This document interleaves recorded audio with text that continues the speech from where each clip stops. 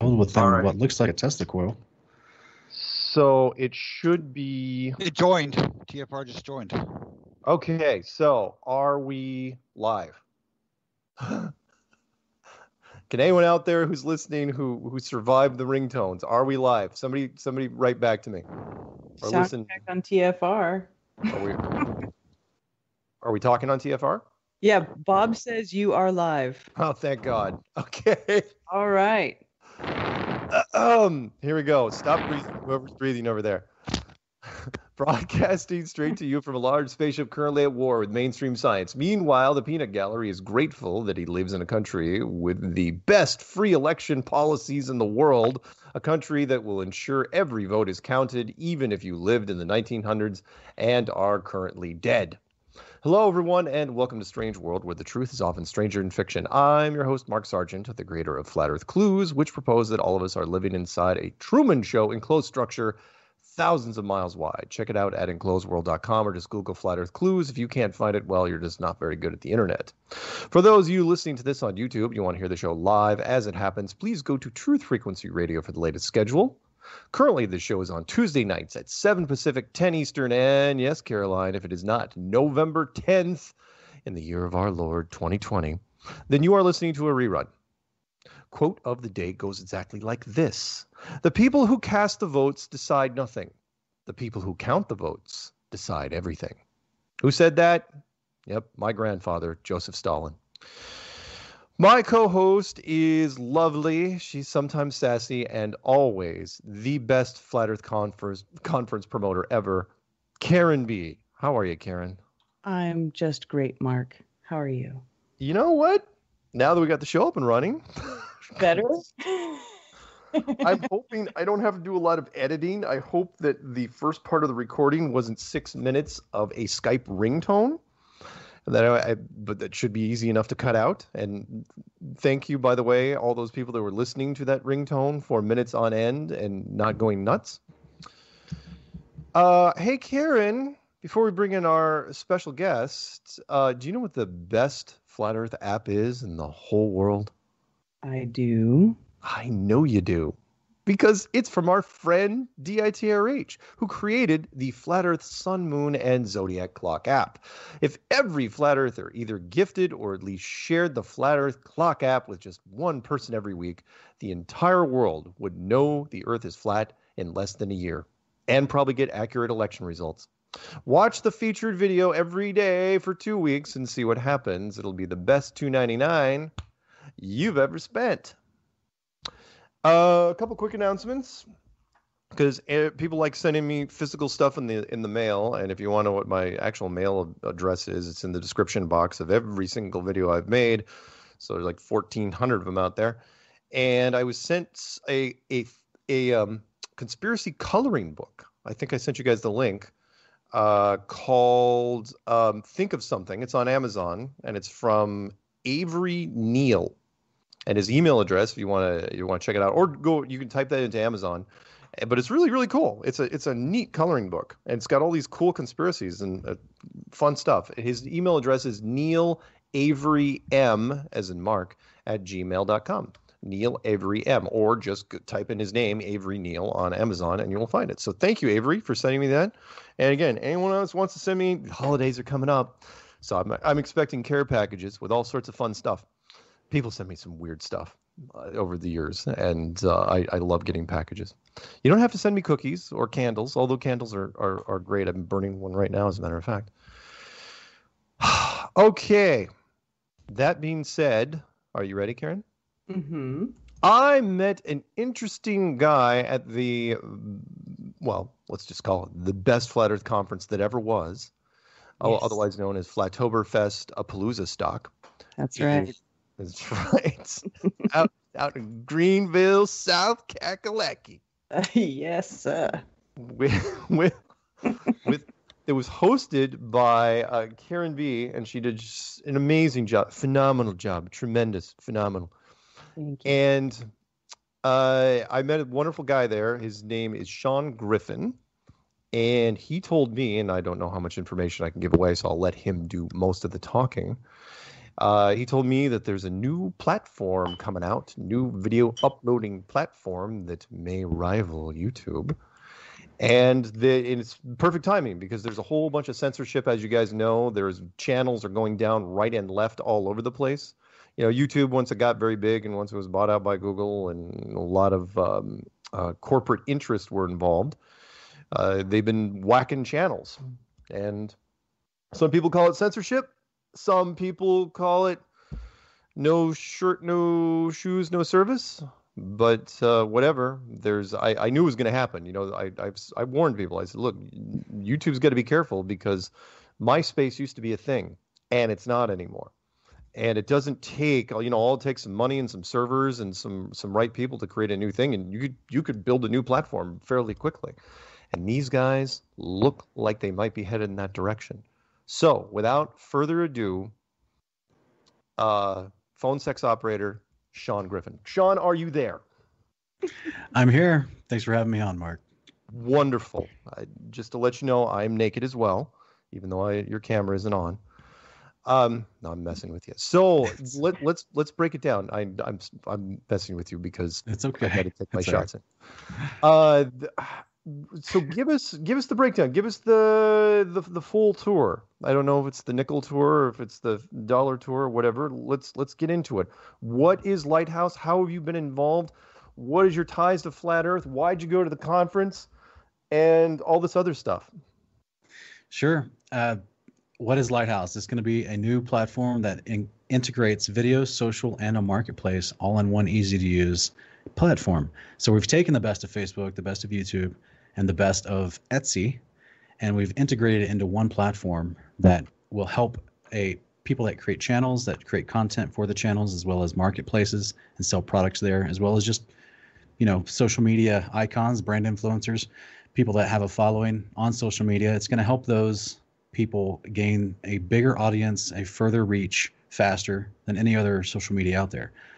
Because we've taken the best of these ideas and put them into one. And the biggest issue is we're not going to organize the algorithms to censor you. So we're very excited to bring it. It's actually been in project for over a year now. So in your open introduction, you are correct. If the people have the right means and the right idea, they can create an alternative. We've seen those alternatives pop up already with YouTube's alternatives. You have things like things like Vimeo, things like DLive, things like BitChute, Brighteon. But the reason why those haven't taken off is because there's already a YouTube. Same thing for Facebook, right? You get MeWe pops up. I don't know if you've heard of All Social, that popped up recently. You've also got other various attempts at mimicking what Facebook does, but that's all they're doing is mimicking what Facebook does. Same thing with Parler is the new version of Twitter that people are moving over to because of Twitter censorship. And while all those other platforms are great, they really are. They offer most of them offer no censorship, but at the same time, they're just versions of something that somebody else has already done better. And this is where we stepped up and we said, all right, well, that's why they're not succeeding. So we need to integrate from the ground up. We need to completely innovate an idea that nobody's done. And as someone that owns a YouTube channel myself and has run it for 3 years, I have multiple channels actually, and creates content, interacts in social media all the time, and studies the platforms on how to reach greater audiences, I saw a bunch of loopholes. I've never been technically a business analyst or an efficiency specialist, but people have told me I should be one because these kinds of loopholes pop out to me often. And so I put those together and spoke with some people that could make this a reality, and they really loved the idea. They also saw the philosophical need for the idea, which was the censorship that's geared towards steering, a narrative, even to the point of major politics.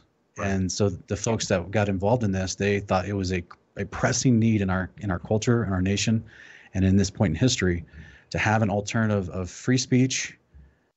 But there are other alternatives that have tried that, right? I mean, we know Parler's trying to do free speech. MeWe tries to do free speech. But how do you make it successful? How do you actually compete against the big boys? And we think that we've actually done that. Awesome. Yeah. That's music to my ears. So, in the timing, so you guys got involved just when the censorship, when YouTube was really starting to ratchet down back, well, at least a year ago. We started, the flat Earth community started getting cracked before that. But, and then so, you don't have to give away trade secrets or anything like that, but how'd you get a hold of the right people? And you don't have to name names. I mean, Okay. you can speak in generalities if you want. That's fine. Well, yeah, basically there's someone that reached out to me because they found my YouTube channel and they were asking me questions about the content that I talk about on my channel.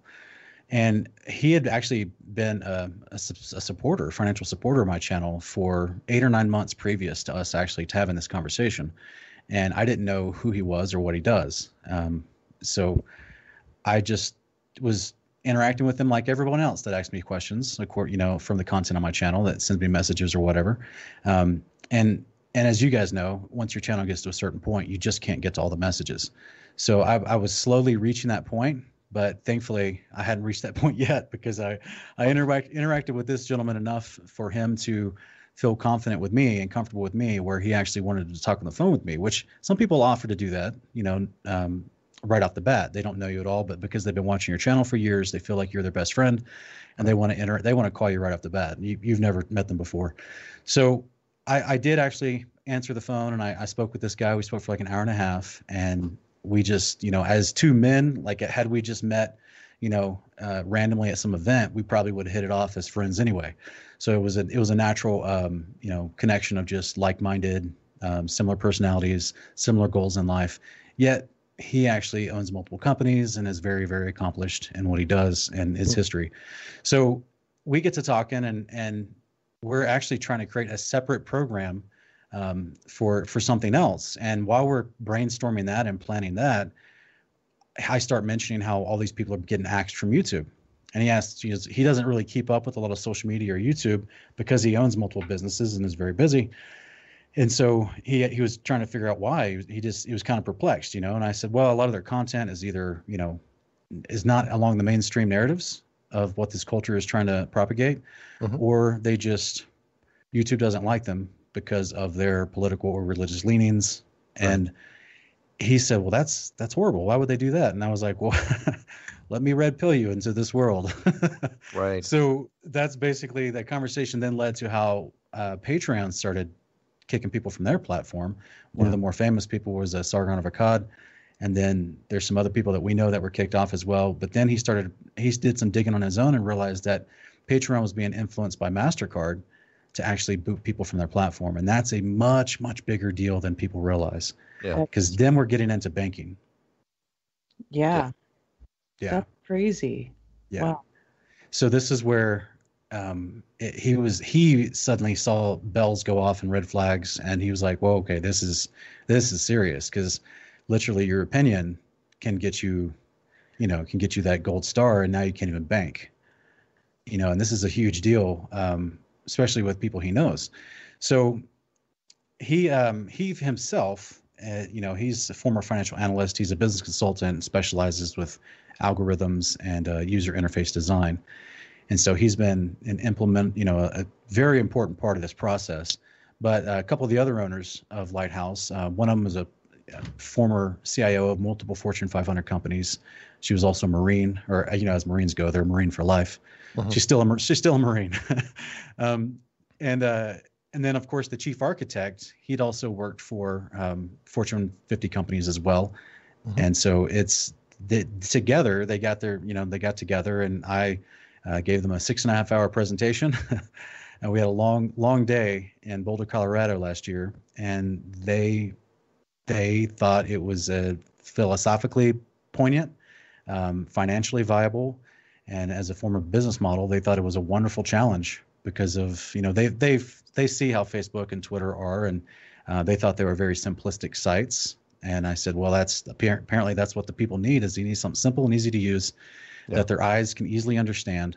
And more than anything, they want to connect with people, but because of the way the algorithms have been engineered, because of the way all the advertising has come into play in these programs, people are actually being tribalized into groups, and they're not interacting.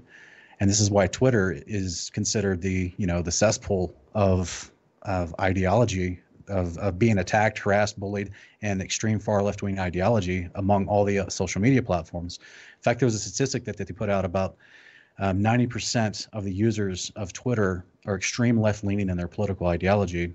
And out of those 90%, 10% of those 90% make up the majority of the posts on Twitter.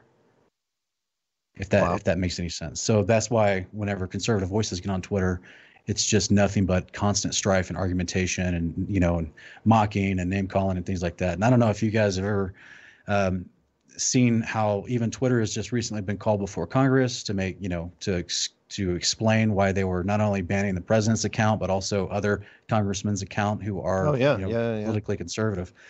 And so, in fact, one of the guys, they took down one of his posts. He's actually one of the head bill writers for Section 230. Are you guys familiar with Section 230? No. It's basically in 1994, the Congress put together a bill that is part of internet communication. It's actually called the Communication Decency Act. And the whole idea was that online providers like, YouTube and Facebook and Google, they could not be held accountable for the comments that people would say on their websites because it was supposed to be a hosting platform and not an actual publisher. But when Twitter starts censoring people, and Facebook does this too, they start censoring people unfairly according to their political leanings, and they don't censor people evenly across the board for the same behaviors. That's when you start becoming a publisher according to legal guidelines. And one of the gentlemen on Twitter was actually he's a representative from Missouri, and he's actually part of the people that have written new bills about internet censorship recently. And Twitter actually censored one of his comments. Oh no! So that guy immediately called Jack Dorsey, the CEO of Twitter. They called him before Congress to berate him because they just feel like they're trying to manipulate elections during this specific season of 2020.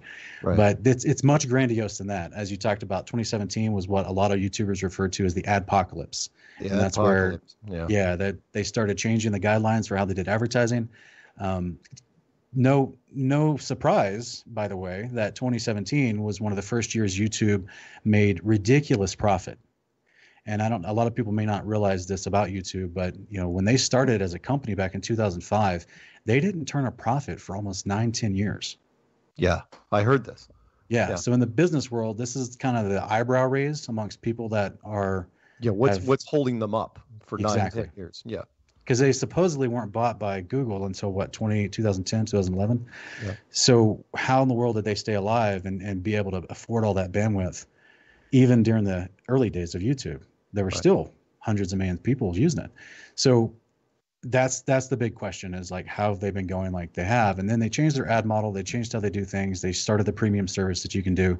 And then suddenly they're turning a $10 billion profit every year. Right. Right. Very suspicious. Yeah. But again, where did the initial, capital come from, and was it all part of the plan? Right, because that's actually been one of our biggest hurdles that we had to figure out was how do we afford the bandwidth within the server systems and all the servers that would need to be used in order for us to open up a new social media. And by the way, what I'm about to explain is what the other competitors with Facebook, YouTube, Twitter, and Etsy, what they've had to deal with as well. Okay. In fact, I remember the owner of Brighteon making an actual public statement about this last year. He was having to cut gamers from his channel because he just couldn't afford the bandwidth. Because they have to have a revenue model for them to actually host these videos and afford the bandwidth they're taking up from or the server space, I guess they're taking up to stream and store and recall the data. So if a company comes out and they start and you don't have tens of millions of dollars in reserve in order to just pay until you get enough revenue generated, or if your actual video hosting site or social media site doesn't actually have a way to produce revenue, then suddenly you've got a YouTube situation, which is why Google supposedly had to come in and buy them out. Right. So this makes it very difficult for people to actually bring valid competition to the big boys right now. But thankfully, we have figured out some very clever ways to overcome that. So we actually have specialized code that was written by our chief architect. So Sean, that we can, yes. So we're coming up to our first break. So we will, normally you would have had a few extra minutes, but we'll come back in 3 minutes. And we will continue the conversation with Sean Griffin from Liiighthouse. And in fact, the chat room is already asking, and we'll get into that probably in this next segment, which is, does it cost subscribers? What happens with the monetization? What are the money dynamics of this whole thing? So don't go anywhere. Do we have music now? Yes, I hear it coming in. Hey, there we go. It works. Yes. Anyway, don't go anywhere. Back in 3 minutes. That means you too, Sean. Don't go anywhere. All right. Welcome back to Strange World, part 2 of 4. We have with us Sean from Liiighthouse. We were just finishing off all of John Denver's greatest hits, but just then, yeah, that was Joe Jackson stepping out from his album, Karen. Night and day. Night and day, indeed. And Peanut Gallery says, make sure to make sacrifice to Alex Trebek so we can stay on the air. Yes, absolutely. Alex Trebek passed recently, the sometimes arrogant host of Jeopardy for the last 130 years. And every time a famous person dies, we experience technical difficulties. And tonight was a doozy, let me tell you. All right, so let's get right back to it. We're speaking with what could be the next YouTube, or at least competition for YouTube. One of the guys that's spearheading the whole thing, Sean Griffin. Sean, are you still there? I'm still here. Good. Thanks, guys. Now, Sean, when you were explaining Liiighthouse to me in the brief short time that I did get to speak with you, because I was busy. You were putting on a great conference, yeah.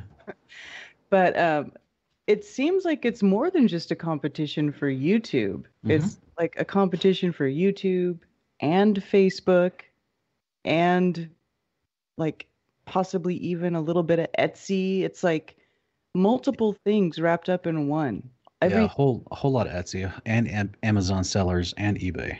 Yeah. So we're the Rodney Dangerfield running into the room and stepping on everybody's toes and dancing with people's wives at this point. Yeah. So we're very excited to see how they're going to try to attack us right out the gate.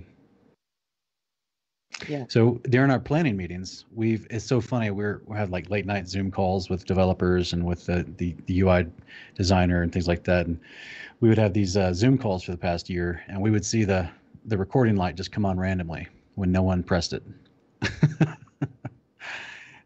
And if you've noticed, Facebook has changed its design in the past year, where now everything's much more rounded off in its corners, more bubbly. This is what you're going to see very close to what you're going to see when Liiighthouse launches. They've literally taken our, in fact, they've even just recently, as of yesterday, they uploaded in the comment sections of groups. They actually allow you to share comments now. And that was one of the features that we're employing in Liiighthouse, which is truly just a takeoff of what Twitter does when you can retweet someone's specific comment and not the original post. So we were going to add that because the way we've actually integrated our comment section below videos and below social posts, it's actually integrated and mirrored as one. And so without being able to show you visuals tonight, that's probably the best way I can explain it. But the idea that we were going to allow, say, for example, you take this radio broadcast, you upload it to your YouTube channel, and you get some hilarious comments that you think are just fitting to the video and hilarious, and you would love to be able to just share that comment with the video link attached to your socials because you know that'll draw a lot of attention to that video. Liiighthouse will let you do that. But now suddenly Facebook just implemented that idea yesterday. So it's and I don't know if YouTube's going to catch up and they're going to try to let you share comments, but all of these platforms they're already leaning towards what Liiighthouse has already created, which is a true integration of a marketplace, a video hosting platform site, and a social media. So you may have noticed on YouTube, for certain content providers or certain content creators that have a big enough following, they can have a store and sell products, and that little Teespring link will show up right below the comments and above the other recommended videos. And if you go into their actual main channel profile, you can go past the community tab and you'll see the store tab pop up if that channel qualifies. So what they're trying to do already, but they have it so segmented because they didn't design their website like we did from the get-go to have them all integrated. They're having to work backwards now with millions of lines of code after 12, 15 years. So that's why they have a video hosting platform. They have a community button on YouTube, and then they have a store button, but they're not integrated.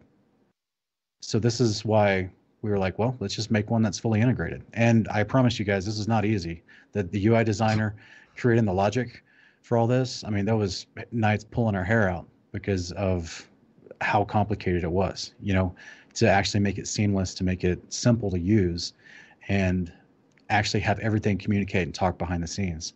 So this is where you've noticed on Facebook, they have the traditional Facebook has social media, but they also have the marketplace where people can post really bad pictures of stolen Jordans or iPhones and, you know, in a local region and try to sell them. Or they can do the Facebook Watch, which is, I think they're trying to create some sort of competition to maybe like a streaming service, like an Amazon Prime type concept, but they're just not there yet. If you ever clicked on a video on Facebook, it turns into a totally different user interface. It's a black screen, and there's other random videos that just autoplay right after your video. No one has a channel. There's no organization. There's none of that. So unless they're trying to build that right now, maybe they are. But either way, even if they outfit their Facebook Watch to be more organized like YouTube, they still won't have integrated their marketplace or their social media. Liiighthouse has already done it. So that's why we have a patent on our actual platform on our site. So nice. Yeah, and it's going to be free for everyone to use, to answer the question from the chat.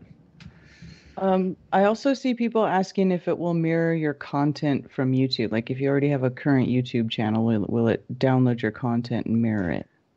Now, unfortunately, there's just no viable way to do that, because, and that's where you're going to get into the, just like if they were leaving YouTube and we're trying to upload everything to Brighteon or to another platform like BitChute, there's just because the formatting is all different. The way that we actually allow a simple step-by-step process to upload a video.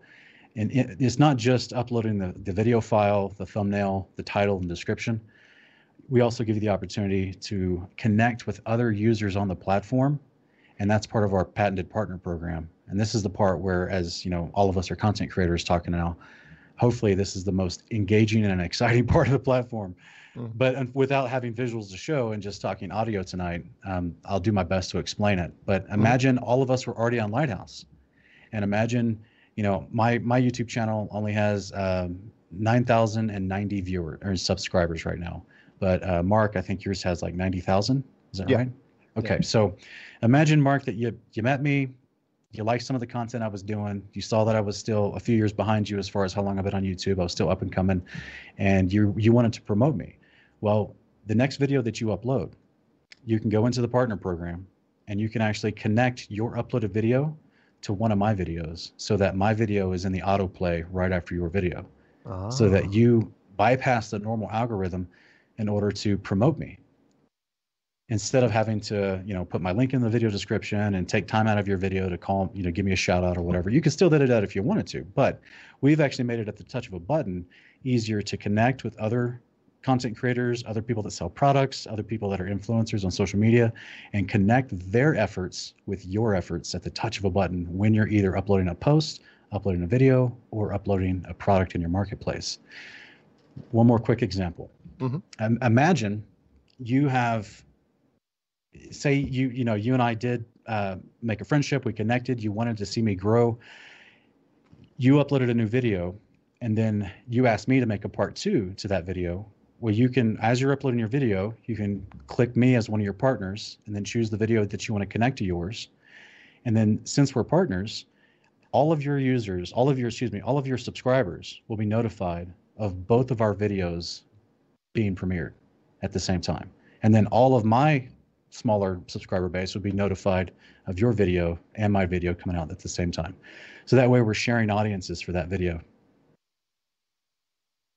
That's cool. Nice. Yeah. So imagine very, very cool. You get noticed by someone that has 2 million subscribers, and you're only sitting at 300,000 subscribers. Last week I interviewed ODD, Matt Purcell from ODD TV. Mm-hmm. I think he's still about 300,000 subscribers, but he's been heavily censored. Yes. With the amount of content and the type of content he has, if he hadn't started getting censored 3.5 years ago, he would easily be near 1 million subscribers at this point. Probably. But yeah, he's just been heavily censored. And if he wanted to grow, he may find someone that's got double the subscribers of him. They link up in the partner program. They share each other's audiences for as many videos as they want, or for only one video. It depends on what strategy they have and what they communicate. So that's just from content creator to another content creator.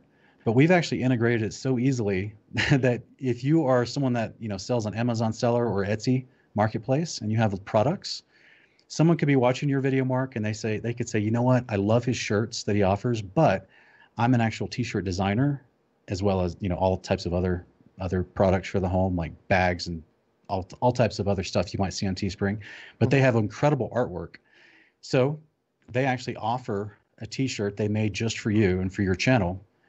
They can, while watching your video, they can click the menu button and they can click product offer, and they can offer you a product through the partner program and say, with your video, I would like for my t-shirt to be visible on the left-hand side of the screen while your video is playing, or if it's on the mobile, it'll be below the video, so that your marketplace items that you're selling, which are always visible while your videos are playing, you can actually share a space in your marketplace for someone else's product to be viewed while your video is playing, because they have incredible artwork or it's an incredible product that complements your efforts. And in that case, you guys, through the partner program, can negotiate what kind of split you want to take from the sales of those products. That way, she gets extra exposure. You've already done the hard work. You've already made your video. Now you just have other people asking to promote their products during one of your videos or multiple videos, whatever you guys decide. And then you just can actually make some extra revenue from them putting their product up in your marketplace while your video is playing. Nice. It's good stuff. A couple quick questions. This one came from inside Skype chat. You probably already saw it. Will Liiighthouse, and we got to talk about the name here in a second, because I'm not mistaken, there's 2 eyes in Liiighthouse, right? It's 3 eyes. Oh, there's 3 eyes. We'll get to that in 1 second. Yeah. Thank you, Peanut Gallery. Will Liiighthouse have live streaming? 100%, yes. Very cool. Why the 3 eyes in Liiighthouse? Was it just a trademark thing? You couldn't? Yeah, because Chinese companies have bought every domain alive known to man in every variation. They're to try to find an actual regular word with a .com behind it, or even a .net. It's someone owns it already. They're domain squatting everything. Yes. And they're charging what, through the nose for it? Ridiculous. Like, I mean, some of them we saw were as little as $5,000 for the domain. Others were $170,000 for a domain. Wow. So we thought, as we were developing the site further and further, and we spent about 2.5 months just settling on the name and finding the right domain that was available. We realized that there's 3 intelligent parts of the platform that are all integrated, and so we thought, all right, well, what if Liiighthouse with 3 eyes, and the red eye in the logo represents the video, the blue eye represents the social, and then the green represents the marketplace. So what if we just spelled it with 3 eyes, and lo and behold, that was actually an available domain. So it's not really like the most romantic origin story of the name. It's more practical, yeah. But it actually does relate to the site. And that's why we actually made it the logo, the 3 eyes, red, blue, and green. Nice. Another question. How are you going to keep YouTube, Google, Alphabet, Lizard overlords from copying or stealing the features of your platform? Because it sounds like you guys have some wonderful ideas, but as you know, everybody steals from everybody. Right. We do have a patent, but ultimately we know it's not going to stop them 100% from stealing or sharing what they would call adapting parts of their platform to be more similar to what we're going to offer. But the partner program, which is how we allow content creators, store owners, and brand influencers actually connect with each other and make more money than they ever would on YouTube or Facebook or Etsy. That's patented. They'll never be able to take that. And if they might try, we will not be surprised if there are legal battles in the first 2 years of Liiighthouse launching. But ultimately, the big draw for us is that they've already done our job for us. They've ticked off tens of millions of people. And this is going to be something that we're providing an option for them, not only with enhanced features to grow your business faster, to reach new audiences, to actually, just go back to life as normal. You can just post nonsense stuff and not get fact checked. You know what I mean? We're not going to have a team of thousands of people fact checking your opinions, because we actually have we're strong First and Second Amendment supporters. We believe that you can speak freely. We truly believe, like, we understand that if we allow a discussion about controversial topics, say like the Rona or abortion, if we allow those things to continue to happen on the site through free discourse, the truth will rise to the top, and we're not afraid of the truth, wherever it leads. But which begs the question, when corporations get involved, because sooner or later, if you guys, you know how it goes. I mean, you've been in business. I mean, you make enough waves, and people will come to you and say, "Hey, look, we'd like to help finance this operation." And what you're going to just basically hold out as long as you can. The owners, they've talked about it, and they decided that they didn't start this whole project to make money. They have money. Got it. These folks are well accomplished in life. So this is, to them, this is more of there's a need that the country has, the people. And I'm not about to break out into, singing American, waving a flag, but at the same time, they are patriots. They are strong supporters of this nation and its basic premise and ideal of being able to just live your life freely, without too much interference and without being having some sort of tyrannical overreach into your life. And they think that what started out as a really incredible thing, this idea of the internet and social media, they see that there's a slowly tightening net, no pun intended, World Wide Web, but there's a slowly tightening net on free speech. And there, historically, that only leads to warfare. Right. So they're doing the best they can to stop that momentum in its tracks, give the people a voice, true voice that will. And of course, again, I know people would say, well, Sean, come on now. I mean, MeWe gives people a true voice. Parler gives people a true voice. If you have a particular ideological leaning, specifically a liberal one, Twitter gives you all the voice you want. Right. So what stop? But those do not allow people to grow the way that we're going to allow them to grow their business, their channel, their influence. So this is the bigger issue, as far as, yes, all those platforms out there, in a heartbeat, they could give people a voice if they chose, but unfortunately the people that own them have a specific political leaning and an agenda they're following, which is why they're doing the ever increasing censorship. But with those platforms, none of them were designed like we've designed Liiighthouse, in order to help people make more money, reach more audiences, get your message out further and faster, and without censorship. So that's going to be the draw, is we have the business people coming over, integrating with the content creators. Mark, if you could have your videos, if Etsy, which has 32 million stores and hundreds of millions of views per day in traffic, if you could have your videos play just one out of every 100,000 views on Etsy, you would skyrocket. Your life would change forever, because you suddenly be integrated into a totally different platform. And if you could actually, as an Etsy owner, if you could actually upload a true video channel to promote your products and coordinate with other stores for cross promotion and increased reach, these people would be growing like crazy. But instead, if you ever talk to someone that's participated with Etsy to try to sell products, it's very difficult. It takes them almost 30 minutes to upload one product with the description. It takes literally less than 30 seconds on Liiighthouse for them to upload their product thumbnails, put their description in, and whatever purchasing options they have, click confirm, and when they're done. It's very simple. And so this whole concept is there's going to be people from 3 different genres of internet interaction. People that love video content, people that love social interaction on social media news feeds, and people that love online selling. They're going to all find a reason to come to Liiighthouse, and that's what's going to make us stand out and actually be true competition. So I'm excited. No, it's great. It's absolutely wonderful. We're going to take pretty soon. I've got a couple questions myself, but we're also going to take questions from the audience. So if you want to call in and ask questions to Sean, the number is 213-233-3998. That's 213. Drink of water, 233-3998. Operators are standing by, and by that I mean me. And Karen, did you have another question? I apologize if I didn't get to your second one. I don't know. I don't remember. Okay. But a lot of people are asking when it launches. Yes. December. Did we already address that? December. December. That's right. Do we know what day in December? Or Not just yet. December? Yeah, December. That's Hopefully, I hopefully would say before Christmas. yes, tentatively mid-December. Yeah. Very, But very it's cool. And what will people expect to see in December? I mean, is there going to be a big? I mean, is any special things when the site first comes up? well, we're about to start our official advertising campaign here in the next couple of weeks, where we'll be. I mean, as long as Facebook lets us actually pay for advertising, we'll see how that goes. Because they've already censored our Liiighthouse group on Facebook.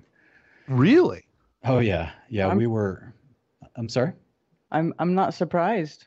Yeah, we were growing 500 people a day, and then they shut it down. So now we're still growing, but it's much smaller. And people are sharing the posts within the group like crazy, but those shares do not reach as many people as I've noticed on anybody else's profile. Because when you actually have a group or a page, they actually give you if you own that group or page in Facebook, they'll show you a short analytic below the post of how many people it's reached.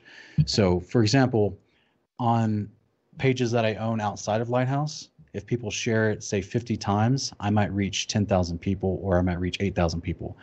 We've had posts in Liiighthouse that get shared 300 times and it reaches 6,000 people.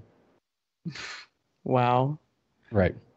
And it'll have, 300-400 likes and reactions. So we already know that people have already been telling us they're putting screenshots in the group that they've tried to share posts from the group, and then they'll get a notice saying it goes against community standards.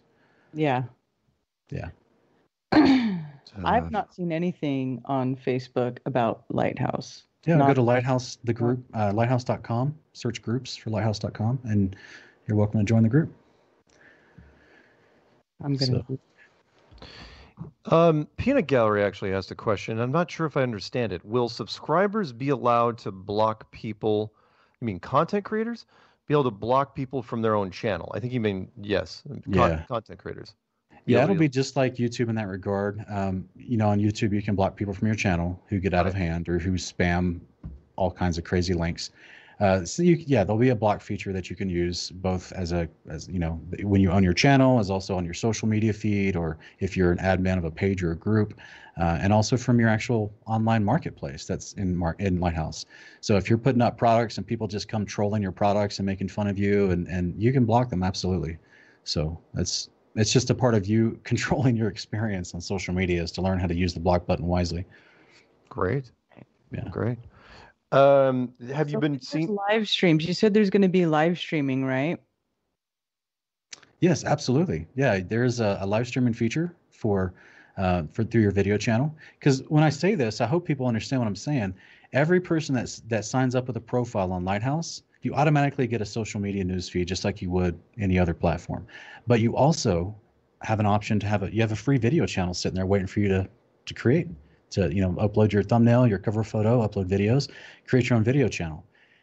You also have a marketplace sitting there waiting for you to fill up with products to sell.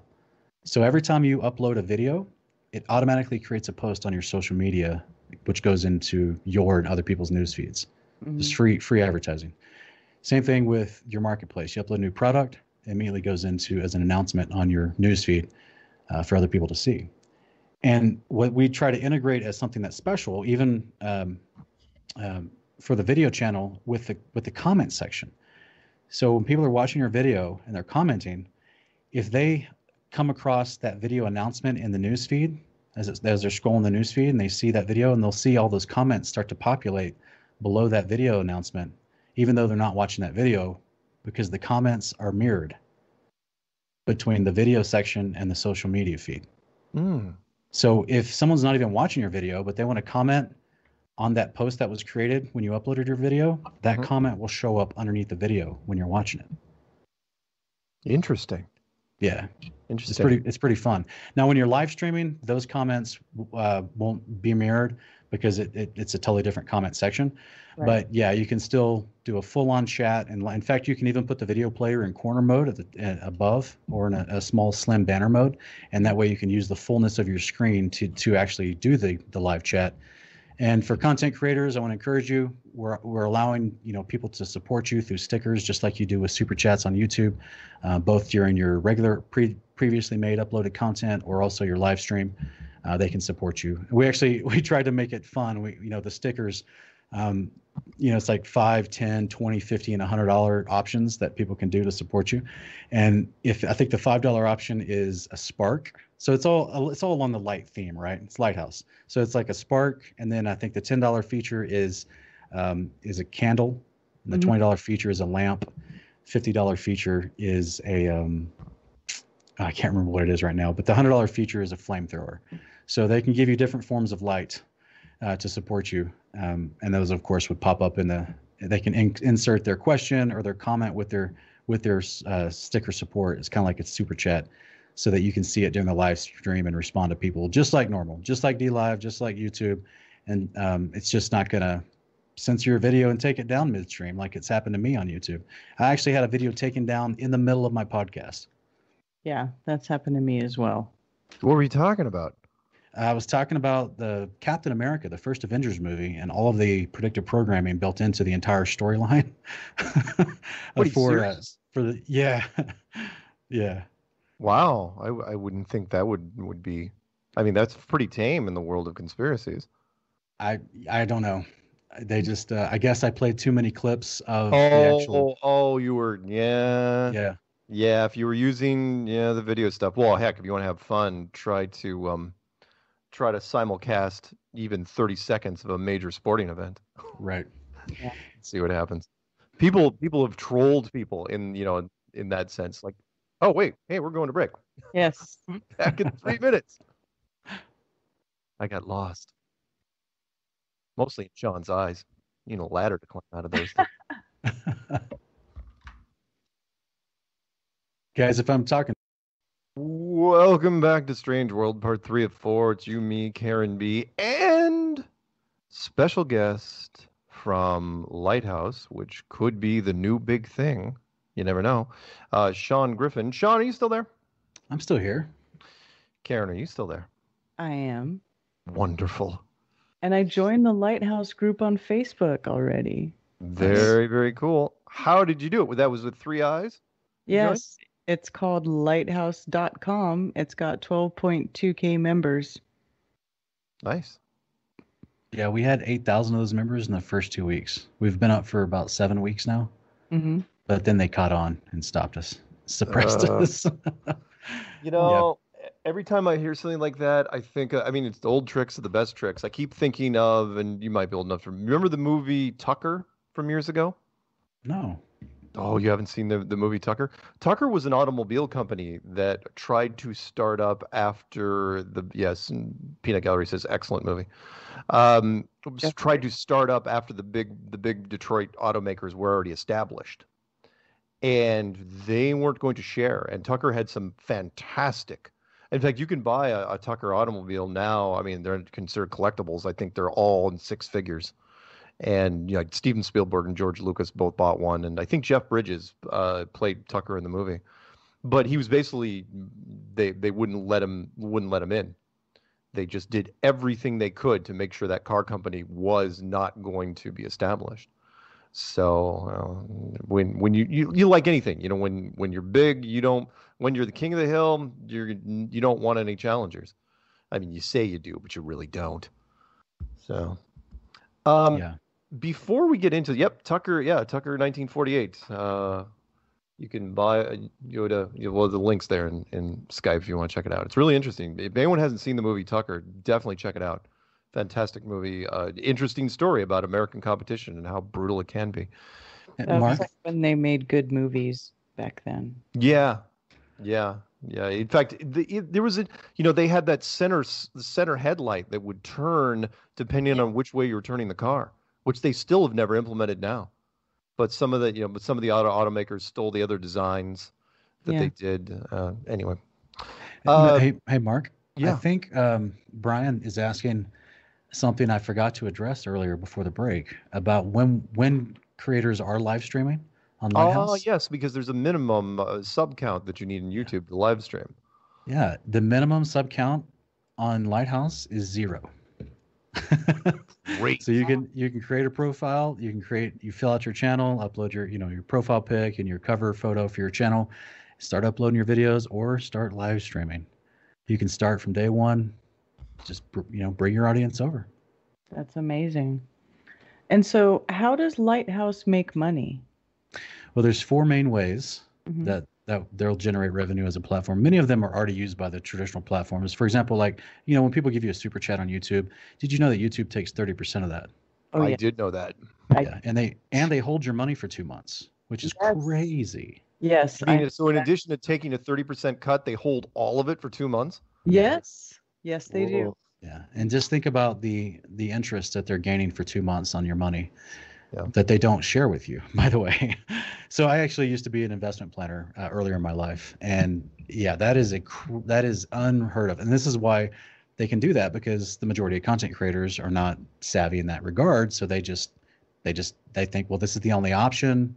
They got the biggest number of users, they may have the biggest reach. I'm going to use YouTube and just go ahead and take the 30% hit and not get that for two months, which is insane. We'll allow content creators to get paid every week, once a week, and from all of their support stickers or all their sales from their marketplace. By the way, guys, speaking of support, right? When people love your content, they want to give you support, whether it's a super chat or whether it's just through a one-time support or a reoccurring monthly support. Mhm. They can also do that for your social media profile.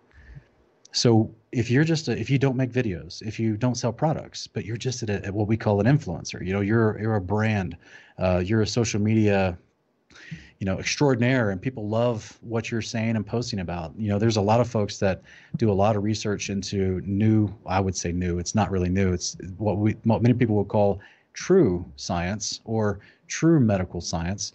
And they're putting a ton of very valuable information on their social media pages, and their posts sometimes took them weeks to collaborate the information and to confine it and make it palpable. And there's a lot that goes into. I mean, they're creating a blog, and they're putting it up for free on social media, and they'll have hundreds of thousands of people following them. And then, of course, they put up their PayPal link if anyone wants to donate to their work. We'll allow you to donate to their work directly from their social media profile page. Wow. Good stuff. So yeah, we're excited. Very, very cool. But that's so just like with YouTube, they get a percentage of all the support when you purchase a super chat, or you click for the join button on some channels where you can do like monthly joining for incremental dollar amounts, and they'll take a percentage of that. So we'll be doing that as well, but it's not going to be 30%. I can't tell exactly the percentage. I guarantee it's going to be less than half of that, though. I can say that. So Okay. we're not going to be gouging people like that. We also will get a percentage of transaction fee for all the purchases in the marketplace.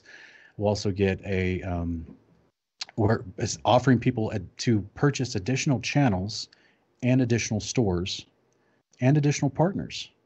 So what that means is when you just start your first profile on Liiighthouse, like I said before, you get a channel and a store connected to your profile. But maybe you want to have a secondary profile because you have 2 different businesses, or you have 3 different YouTube channels and you want a profile for each of them.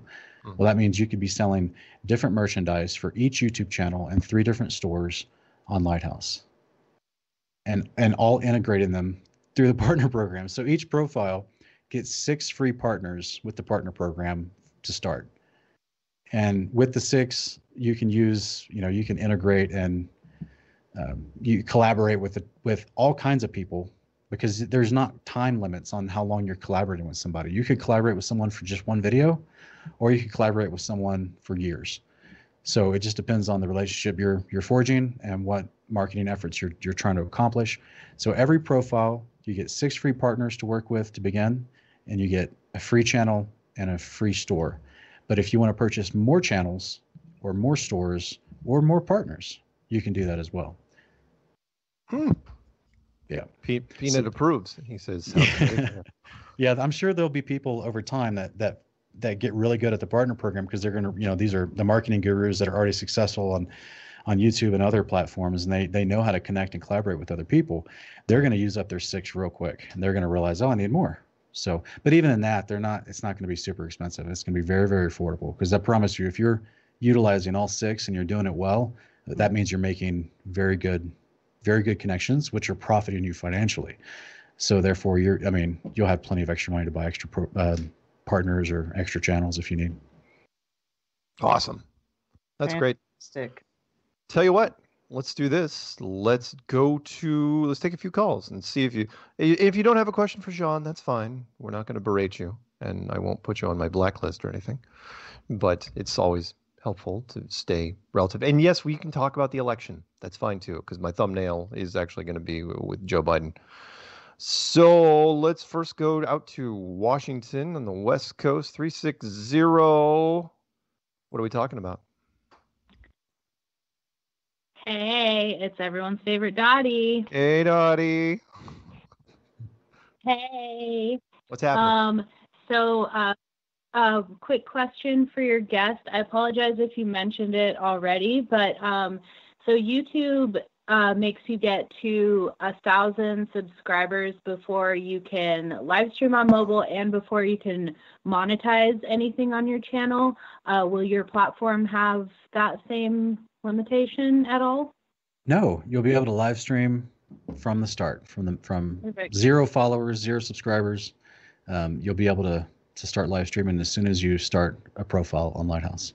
Dottie, did you get here late? She did. She must. Oh, I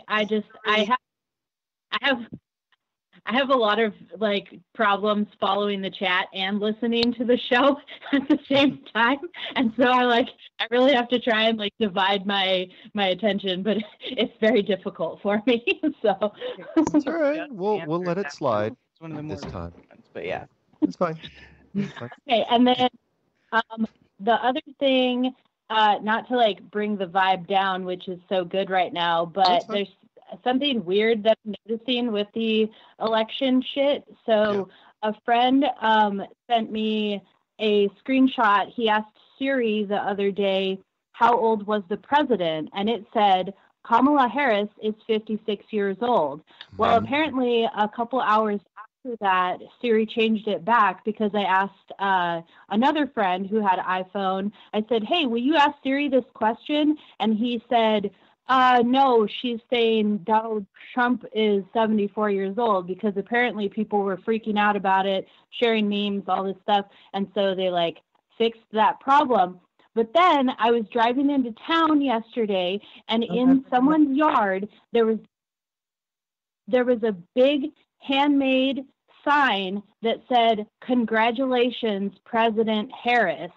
And I was just like, what the hell is happening right now? I don't know. I don't know what to think of it, but it just struck me as very, very strange. So yeah. Did the Babylon Bee own that house with that sign? They just might. You never know. Yeah, it was very, very weird. So very weird day yesterday.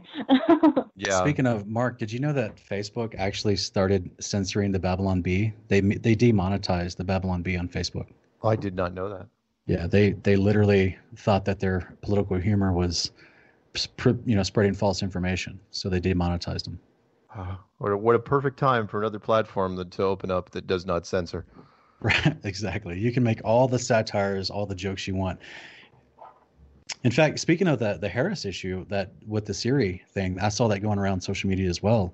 And to me, I think they've already been kind of injecting this into the public discourse months ago, before the election, when Nancy Pelosi was trying to call for a mental health evaluation of Donald Trump. So I think if Biden does actually be chosen as the elected, within a month, they'll say he's mentally unfit. Harris has to take over. I don't know if they do that within a month, but again, we haven't seen the flip side of this. I know that right now, not everyone, there's a lot of people saying, Biden's got it. It's just a question of time before Trump surrenders, blah, blah, blah. But then there's this big contingency, and I'm sure you guys have seen it as well, which is they say, well, the Republicans are going to make their big move, their big push. The big legal push, and see what happens. And of course, we're in uncharted territory if that's the case. So I don't know yet. I can't really make a call yet because the inauguration hasn't happened, and the legal proceedings haven't really begun yet. Could we be going into official coup status? I don't know yet. It's too early to tell, even though we're a full week past the election now. So, anything else, Dottie? Not much. Me and Bali Music Journey and Flat Plain, Oregon are most likely going to be planning a meetup for next month. So I will keep you guys in the loop and let you know when that's going to happen. But Awesome. yeah, meet up. So yeah. Okay. Cool. All right. Any shout outs before I send you off?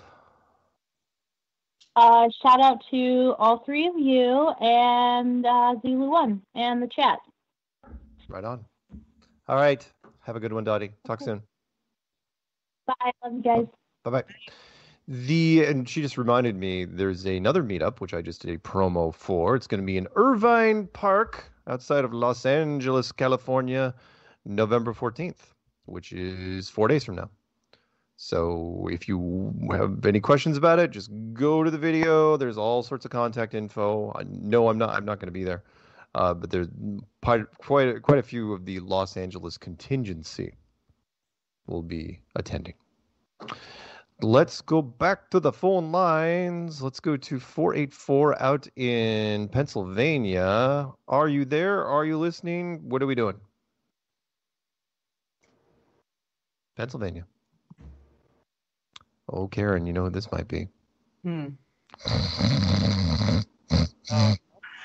Might be sleeping. Is he sleeping? Pennsylvania? All right, he's sleeping. 54321. You are now muted. Let's go out to 864 out in South Carolina.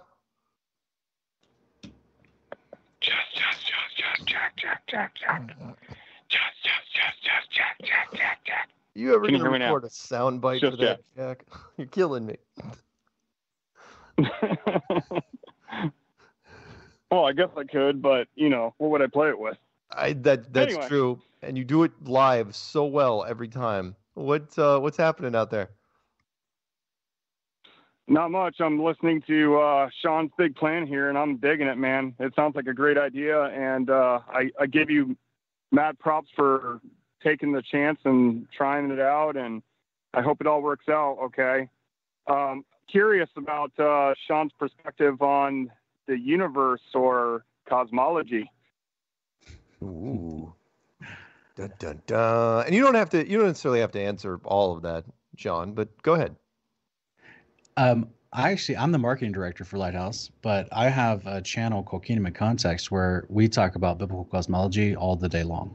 In fact, I actually have a beanie sitting in front of me on my desk that has one word on the beanie, and it is firmamentalist.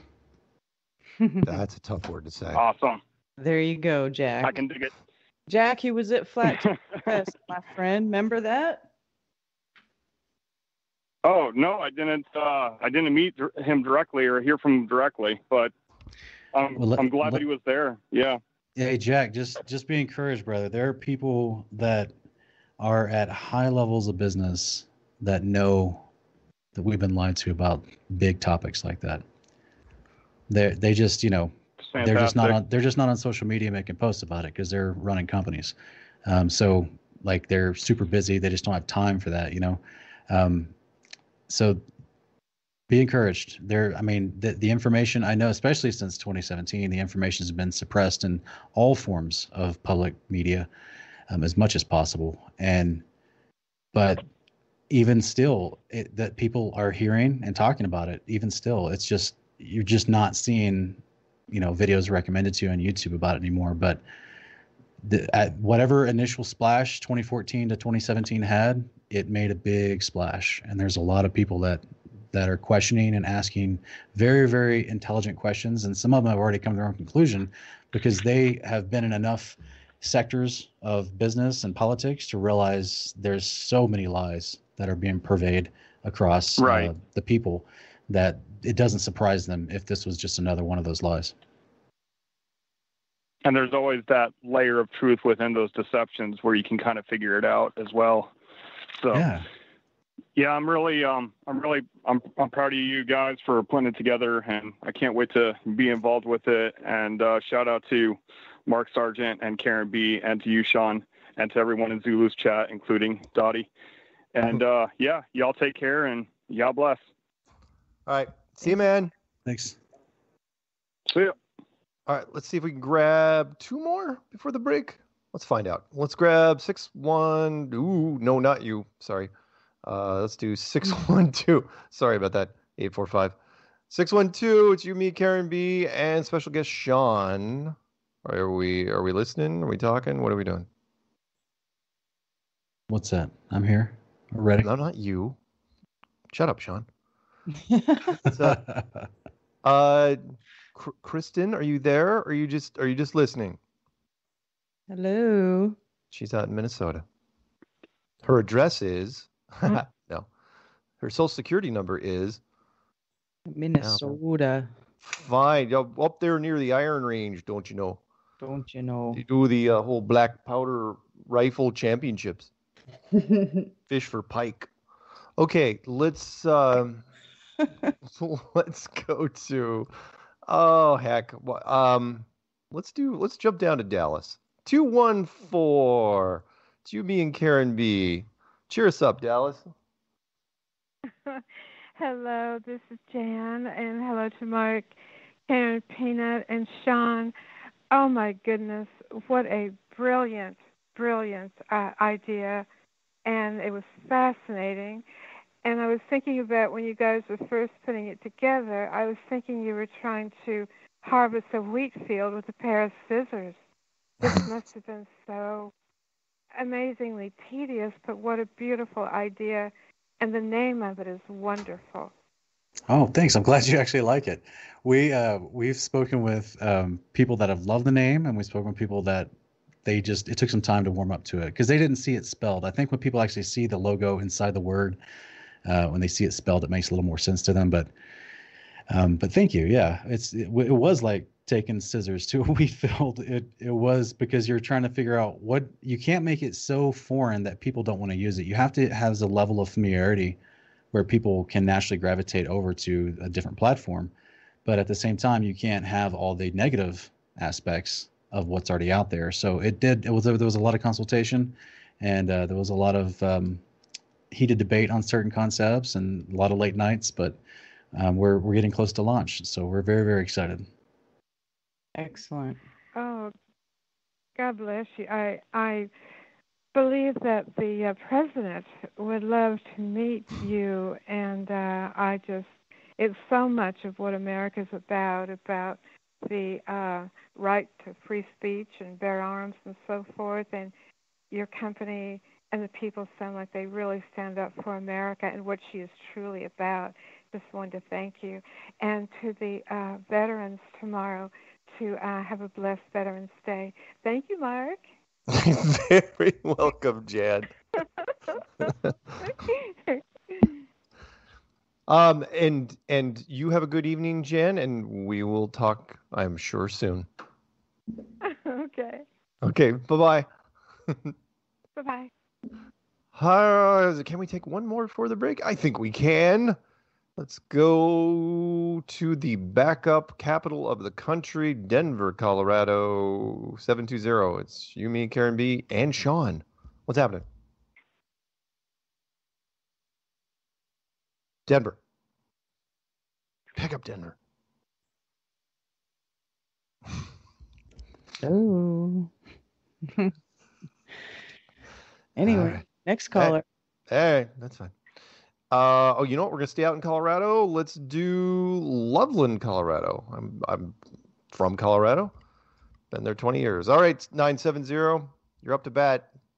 You're gonna do a swing and the miss. You're gonna hit something. Hey, what's up? Hey. This is Brightside Bear. I'm in Fort Collins, right next to Loveland. But yeah.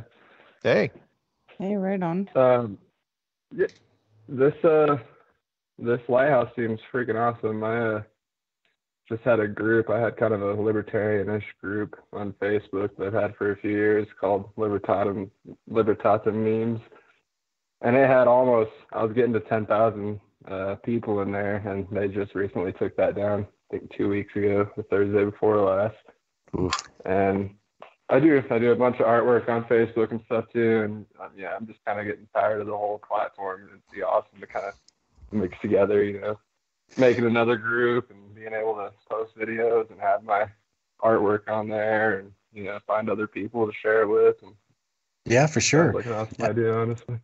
Imagine someone sees your amazing artwork and they have a channel that reviews artwork, basically, because there are channels out there they're art channels that will review local artists or up and coming artists.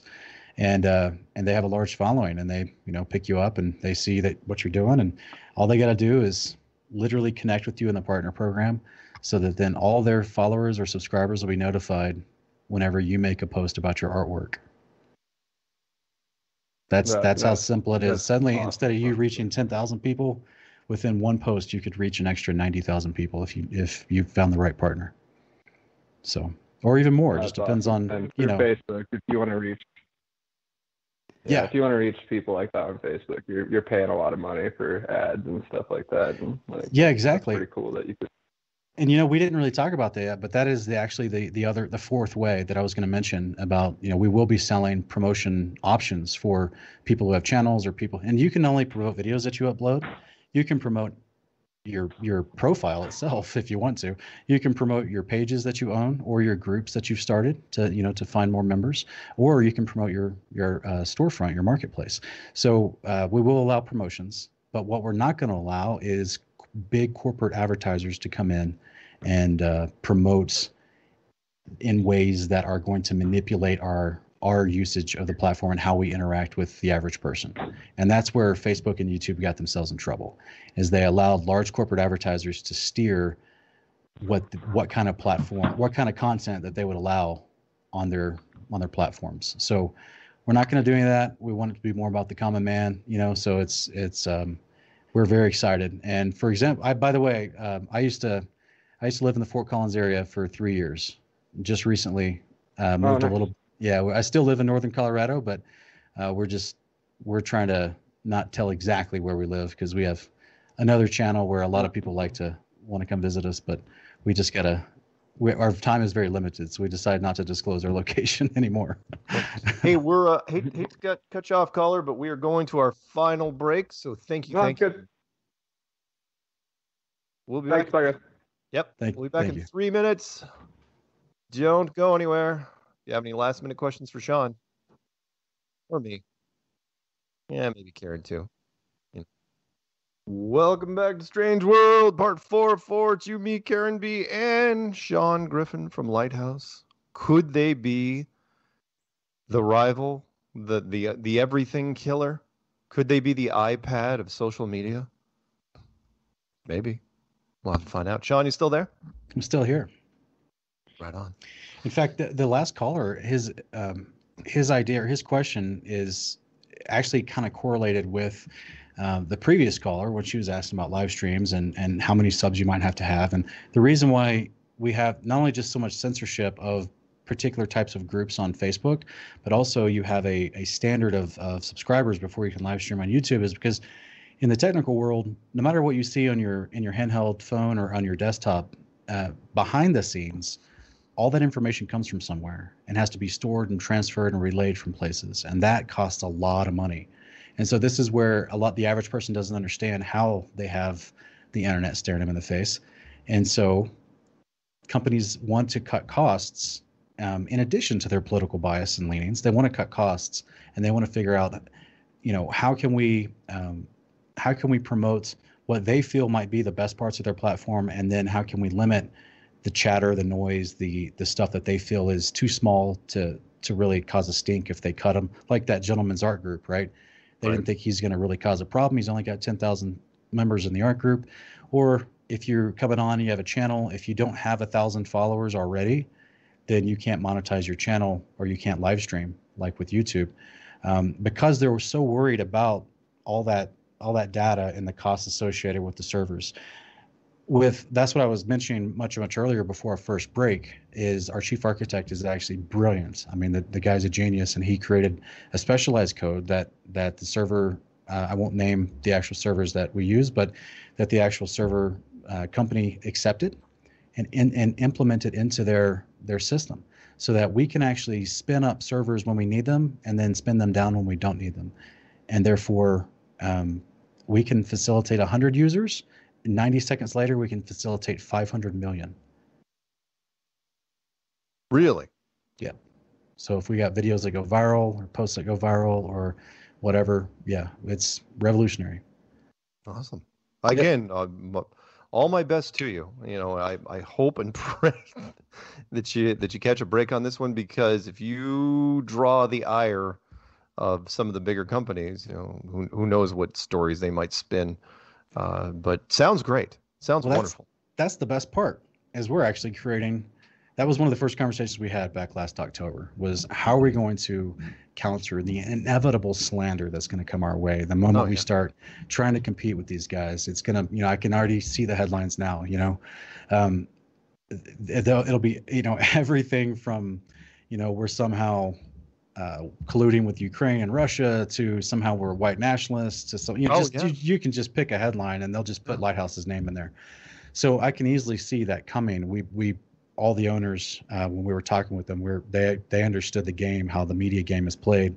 And I just try to remind them, hey, we build a following with this Liighthouse. When people come on and actually use it and realize they can, you know, grow their channel or grow their business and be unhindered while they do it. We're literally creating our own media outlet. We can we can defend ourselves if we have to. Yeah. And yeah, you're absolutely right. I mean, and we can be heard. Absolutely. And you know what, I'm a big believer, as you know, that even bad publicity is free. Right. And so if somebody comes out with a story, it's like, you know, conspiracy-based Liiighthouse is a super spreader event for bad ideas, you know, something like that. It's like I tied the virus into that. Let's pick up one more call. Let's pick a couple more calls, and then we'll keep talking about this until the show ends, because I got to get in one of my favorites from 845 out of New York. This is where I do singing, if you haven't heard my show before, Sean. The sun'll come out tomorrow. Bet your bottom dollar that tomorrow there'll be sun tomorrow. I fucking love it. I love What's it. happening, Zulu? Oh my God. Hey, Mark, Sean, Karen, love you guys. I've been listening like so intently, and I am a douche because I never heard when you said it's coming online. December. Or is it online already? December. No. December. Okay, because I definitely want in. I can't wait. We'd love to have you. Everything sounds great. Yeah. It sounds great, man. Like, I mean, sorry. Well, let's say for anybody out there that's talking truth and they want to hear truth, I mean, this could be the last oasis of sanity in the battle to fight censorship in this country. And so I'm rooting for you. Trust me on that, you know, because everyone in the Flat Earth community has kind of been holding our breath. It's like, oh, please don't let them turn Flat Earth into, you know, I was nervous, and I'm sure you saw the clip as well, you know, when the little Senate subcommittee thing, when they brought Google and YouTube out there, government officials are asking what they're going to do. And, you know, they said, well, we're going to recommend it less. And they absolutely were true to their word, but they didn't say they were going to kill it. But I was just waiting for that. It's like one day I'm going to wake up and it's like, oh, yeah, we decided to kill Flat Earth. It's like, damn it. And the reason why they had to do that is because of Section 230, what we mentioned earlier. They can't just, and this is where they're getting in trouble now, because they are intentionally killing channels they don't like, but they're not supposed to. They're supposed to allow everyone to speak freely. Otherwise, they turn themselves into a publisher and not a platform. Right. And that's why Congress, even 3 years ago, was looking at YouTube going, how are you going to do this without basically indicting yourself, incriminating yourself, according to the Communication Decency Act? Right. But now, for whatever reason, no one's calling them to the carpet. No one cares. So now they're allowing them to not only change the algorithms to manipulate what people see and hear, but they are just straight up completely deleting channels off of YouTube for no reason whatsoever. Yeah. Yeah. Content they don't like. They just have to get rid of it. And Well, suppress the it, and advertisers notifications and don't like the adpocalypse was no Right. joke. For those people that missed what happened, the adpocalypse, the sponsors came to him and said, "You can't just put our ads on any video. We want some say in this, and if you don't, we're going to start pulling the ads and our money." And YouTube's like, "We're YouTube. What are you going to do?" And they did. And so YouTube came back and said, "All right, we got to change the rules. Here's what's going to happen." And it was that term, the adpocalypse, was a perfect term for it, because it was ugly out there. What I've never understood about that from the advertiser's perspective is, why would they care what they're? I mean, people that watch flat Earth videos, they also watch Fox News and CNN, and they also watch the History Channel, and they also watch every other form of YouTube video that comes up as well, because they have varied interests. Full well, though, it only takes one suit to get his feathers ruffled because he's watching a video that he thinks is offensive, and then all of a sudden his company is there. It's like, we can't have our company tied to this. And, it really literally takes a very, very small amount of people to get outraged. And then everything goes downhill from there. It's like, we need to call YouTube, and enough phone calls. And then they start getting together, and a couple guys over a power lunch decide, it's like, yeah, you know what? We should just pull our advertising from it. It's like, yeah. Unified front, and it worked. Yeah, it's stupid. Scared the hell out of them. It's stupid. We buy cars, we buy houses, we buy clothing. I mean, how dumb are you? As long as people are seeing your ads, it's ridiculous. It is. And meanwhile, I have a quote for you. What is it? Sorry. Oh, go ahead. No, go ahead. If liberty means anything at all, it means the right to tell people what they do not want to hear. And interesting who it is. Who is it? George Orwell. Yeah. George Orwell's ghost has been a frequent guest of 2020. He has been all over the place. Yeah. That man, I don't know who gave him all the dirt that was going to happen, but I've never seen a book get more and more relevant after 1984. It's crazy. I mean, because I'm old enough, I read it. It was required reading, obviously, when I was going through school, because I graduated in 85.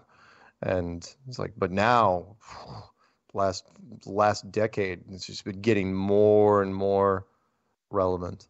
So it's funny. It was still required reading at the school I went to, and graduated in 1998 in high school, and we read it our senior year, and I was an avid reader. 98, yeah. 98. Wow. Oh my God! You said, yeah. Oh my God, that's awesome. I'm 40. Don't ever get old. Don't get old. What's that? Young whippersnapper. No. Graduated in 95. Too funny. Similar in age. Karen, you're never gonna get old. I graduated in 85. Yeah. Yeah. Yeah, I still never traded in, though. The 80s were fantastic. People don't even know. I mean, what it was like. High school was the best time of my life. Yeah, we had no idea what we were doing. We had no backup plan. We didn't care. Did not care, because everything was cheap. All right, easy. Hey, go ahead. Let me run. I love you guys. Shout out to Karen, Mark, Sean. You guys, and Sean. I cannot wait. This sounds fantastic. Awesome, brother. Spread the word. Yeah, tell all your peeps. Tell them to come over. Give us a try. Absolutely. Definitely. Shout out to Dottie's World, Waters Above, Bali Music, everybody in the chat, Steve Finneran. I love you guys. I love everybody. This is awesome. Thank you. I'll talk to you later. All right, talk to you soon, man. All righty. Bye-bye. Bye-bye. Let's bring in, by the way, the phone lines just opened up, which is good timing. Number is 213-233-3998. That's 213-233-3998. And let's bring in Master Gunner, because I'm sure he's got a question or two. Master Gunner Brian Burton, United States Army. Are you there, Master Gunner? Always. You know I'm always here. Yes, I do. Especially since I get tomorrow off. Because you get more than a week off because of the election? Oh, no. Remember, I had to work last week. Oh, right. Because you're. Can we say that your boss got the COVID? Oh yeah. Yeah. Oh yeah. So Yeah. quick He funny was story. dumb enough to go in and get tested. Oh. Yes. And do you know what they sent him home with? What? Cigarettes? That'd have been nice. No, What? nothing. Nothing. Yeah. They just sent you. Oh yeah. That's the other thing. If you go in and get tested, they don't do it. They just say, oh well, you have it or you don't have it, and that's it. You go home. There is nothing. They don't keep you overnight. They don't give you any drugs. Nope. Nope. And he came back to work Monday. And was fine the whole time, no problem. The worst part of that whole thing is now he is counted as a case, because that's all anyone cares about right now is case numbers. No one talks about the death numbers, which are still ridiculously low for November. No, they talk about cases. 100,000 cases a day now. Anybody else dying? Nope. Doesn't matter. 100,000 cases a day. Say it could go to 200,000 by the end of the year. A day.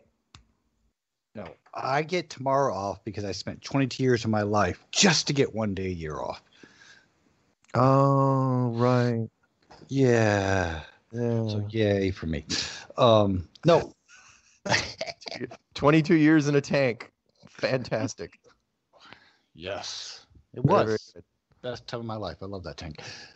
The Liiighthouse thing, though. Love it. Sounds great. Awesome. Thanks, man. I do. Yeah. That's a well-needed thing. I will confess I will be interested to see how you're going to handle Congress when they come to you, though, because they will. Well, but it may not be me. By that time, we may have hired somebody to be our public relations. But yeah, I hear you, though. I hear you. We understand that is a real potential possibility. We do, because we know that if we allow people to talk freely, not just about the topic of the shape of creation, but also any politics or about any potential pandemics or whatever, the Rona 21 that's coming. Like if we allow people to talk freely about any of that stuff, we know what's going to happen. The people that don't want that may call us to talk to us, but we're prepared to talk to them. Well, I hope they do come after you because that is free advertisement. Free advertising. Yep. That's what I was saying earlier. We can just live stream it on our own platform so people can get the unfiltered, unedited version. I love it. I love it. Yeah. Live stream telling them to go F themselves. Yeah, I'll just carry a body cam in with me and live stream it. Yeah. And again, the timing couldn't be better because, as you know, politics is going to be consuming the nation even more than usual for the next, well, we don't know how long, but the next 2 or 3 months, especially. Yeah, if you guys open this thing next month, great, because YouTube is going to be throwing people off as fast as they get on. Mm-hmm. Well, also, remember who's going down right now. Go ahead. Fox. Fox News. Going down. Yeah, Fox News lost 90% of their viewership. What? Yes. Yeah. They Wow. did. Got to remember, they were the big beacon. They were the what the Republican Party was holding on to, at least something in mainstream that's going along with us. And then election night, they were calling states blue before anybody else. And they've been censoring crap all week, the news department. Yeah. In fact, I didn't fact check this because I don't fact check shit, whatever. Rumor has it. So like, what's his name? Steven Crowder on YouTube. Yeah. Has more viewers than CNN and Fox. I believe it. On election night, he had 500,000 people watching his live stream. And then they cut it. Yeah. That's serious right there. And look what they did, by the way. Here's your competition. Look how they shut down BitChute on election day for 6.5 hours. Yep. Yes, they did. And BitChute comes out and they didn't kill them. They killed them with well, you know the tech better than I do, with their provider that was providing the stuff for BitChute, to where BitChute had to make phone calls. It's like it wasn't BitChute themselves. Their actual hosting domain. Yeah, they attacked them from the source, which is unheard of. But we've seen that happen also with Dr. Simone Gold, the American Frontline Doctors. They had their website taken down temporarily too. Yeah. So this to me is them playing their final card to say, we if we can control you, we will, at all costs. So Liiighthouse has already been looking into various forms of decentralization for months, even before we launch, because the people that are putting this together, they're savvy. They know they see all this stuff, and I definitely try to inform them as much as possible about current events on all this type of suppression and censorship. And they know a decentralized platform is needed, not just for Liiighthouse, but for many other people. Because, I mean, I don't know if you guys ever watched Tim Pool or Timcast, but he was talking about this previously with the creator of Minds.com, and how they were brainstorming live on a live stream different forms of decentralizing the platform, because they realized even with blockchain, it's not as viable as they would like it to be for the average person. So therefore, they're looking at all these other creative ways to try to figure out decentralization to avoid Google just coming in and saying, "Well, we'll just take your domain." Mm-hmm. Yes, Wow. it's terrible. Well, I'm going to run. I know you need a couple minutes to get all this information out to everybody. Oh, right. We'll have a good night. Do some plugs, and then we may pick up one more call. So thank you, Gunnar. You have a good night. All right, see you, man. Thanks. Good night. So let's do the plugs now, so we don't have to rush at the end. We still have 7 minutes to go in the show. How can people, if they want to learn more about Sam, what I'm doing there? This is not a valid menu Liiighthouse.com. option. What was that? Somebody, Is everyone still there? out, hanging up. Sean, are you still there? Yeah, I'm still here. I I'm thought still of here. another one-liner for you. What? The revolution will not be televised, but it will be live streamed. Yes. Oh yeah, and by the way, people keep saying, "Oh, there's gonna be this massive blackout. They're gonna take down the whole social media infrastructure." It's like you don't build up such a wonderfully complex and completely saturating social media web, and then just tear it down on a whim. You just don't. You want to leave it up as long as possible, which is why, it's the end is going to be in HD. It's going to be live streamed. You have to. You can't. Yeah. You're not going to let 6 billion smartphones out there and not be able to push the narrative. You're not going to put them out there and then just turn off the network. You save that till the very end. Project Bluebeam is no good unless people can see it. Damn straight. Absolutely. Yeah. Perfect. Yes. Project Bluebeam or whatever. Yeah, whatever it is. You can't. You got to get the narrative out. So the network has to be up. You only tear it all down at the very end when we get to that ugly stage. So Sean, if people want to know more about this, and they should, how do they? What can they do? Do wait till December? Can they contact you? Is there something else they can look at in the meantime? Is there any things they can look up? What? Yeah, we've got a ton of information at liiighthouse.com, the group on Facebook. So if you're not on Facebook, go to MeWe and search for liiighthouse.com, the group. And then I hate to even say this, we're on Twitter, but we never use it because it's just not preferable. But too. Yeah, Twitter is its own little sphere of unpleasantness. So you can go to Liiighthouse, is the biggest place, because that's where we have the most information that's been put up on liiighthouse.com, the group on Facebook. And we put all types of information in the announcements and the pin posts. I've got interviews that show actual live artwork from the site. I even put up an announcement recently that starting this Friday will be my first webinar, that I'm doing an open call and invitation for anyone that wants to join the webinar. I can only take 100 at a time right now. And then I'll be doing a live presentation of the site and doing a Q&A in a live webinar every Friday for the next 6 weeks. Awesome. Wow. Really, really cool. Other than that, you still pretty confident this thing's gonna go up by December? Yes. Yeah. We have a separate site that we get to see all the progress, and yes, everything is looking beautiful. They're actually doing exactly what was designed. And we have a team of more than 30 people working on this as far as programmers go. So they are 100%. They're still on target. And we're honestly, the biggest part about all this wasn't even the programming side. It's not even the development of the site. It's the back end side, the legal, the financial, and just more importantly, the legal, because it's taken forever just to get through the terms of service with all the lawyers. so that we can actually protect the platform properly in case people try to troll it in detrimental ways, or if people try to take us down from a variety of means or tactics. So just the legal process has been extensive efforts to make sure that we're insulated properly. And like I said, we're already looking at other ideas to protect ourselves through decentralization, because we understand what's going on out there. And the forces that be that have, I don't know if you guys know this or not, but Facebook is building its own city. Do you guys aware of that? No. In California, outside San Francisco, they're building their own city.